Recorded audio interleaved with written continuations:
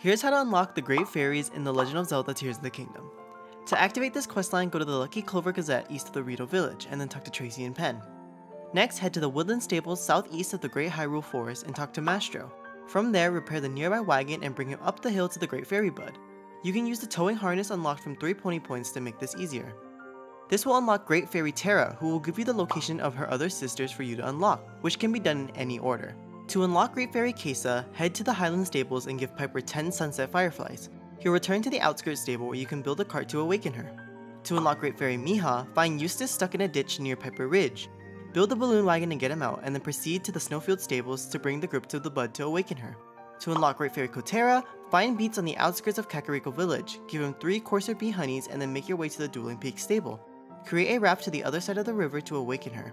Each time you awaken a Great Fairy, it'll allow you to upgrade gear an extra tier, for a grand total of 4 upgrade levels. So,